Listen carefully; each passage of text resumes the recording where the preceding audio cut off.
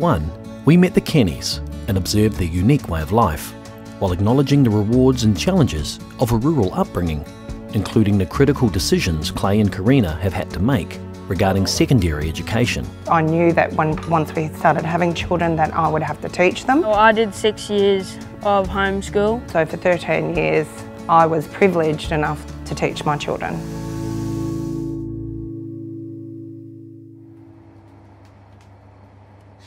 So Joey, I need you to climb up into this pantry and get me the big thermos, please. I think we would have got a ladder by now, hey?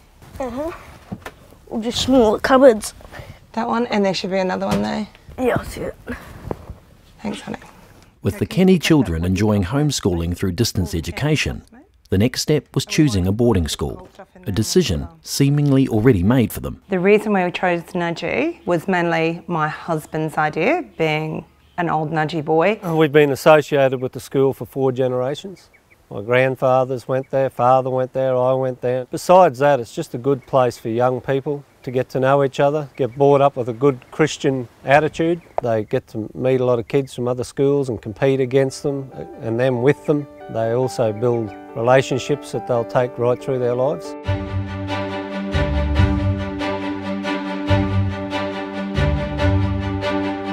And Clay Kenny has personal experience of those lifetime relationships, especially when it comes to the rural community. Wherever we go, on a weekly basis I'll run into ex-Nudgee boys. We do a lot of business together.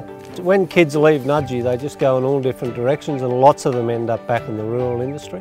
There's always that camaraderie there and trust when you come across each other, that everyone knows that they'll support each other. When we had our wedding, there's all these Nudgee boys, and we had a Nudgee photo. I think there was about maybe 24 or so. And I said, that's ridiculous. No one can have all these friends from school. I think I had 2. Once we started having children, the paediatrician was an old Nudgee boy, and then we had orthopaedic surgeon, old school captain. So everyone we've come into association with and needed has been more or less related to Nudgee. So the friendships that Clay made at school then became our lifelines later on in life. And the Nudgee experience has been consistent over time and generations. The reason why you go to Nudgee is to get a good Christian upbringing. Nudgee certainly does that. I could feel the camaraderie in the school. There's just more to Nudgee than just looking at it from the eye. It's underneath the people you meet afterwards, and the spirit, the general spirit of the college, it keeps it alive. I think the best thing I've tried to generate with my boys and my grandkids is to honour the fact that they've been to Nudgee, and to carry that through the rest of their life. They've got a head start. Oh, this is like the tradition, isn't it? Like to just make sure bark and use Dad's head. Joey, can you just sit here? Just stay here, mate, please. Dando, didn't your dad go to Nudgee? Yeah, that's what we're just talking about, you goose.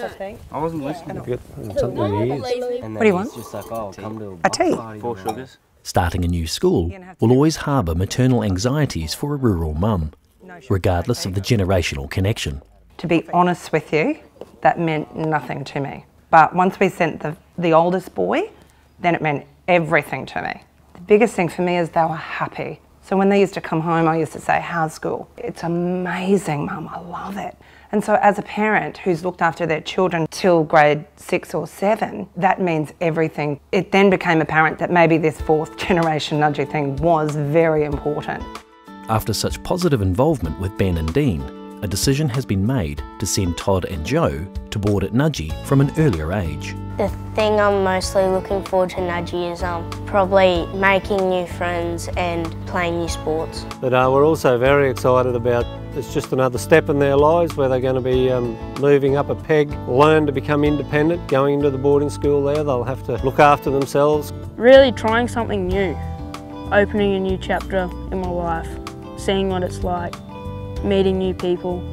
I'm not really like a person who can meet people and be friends with them straight away. But naturally, such an exciting move comes with the inevitable difficulties. Well, we're certainly concerned about homesickness, as they've rarely been away from us for a long period of time.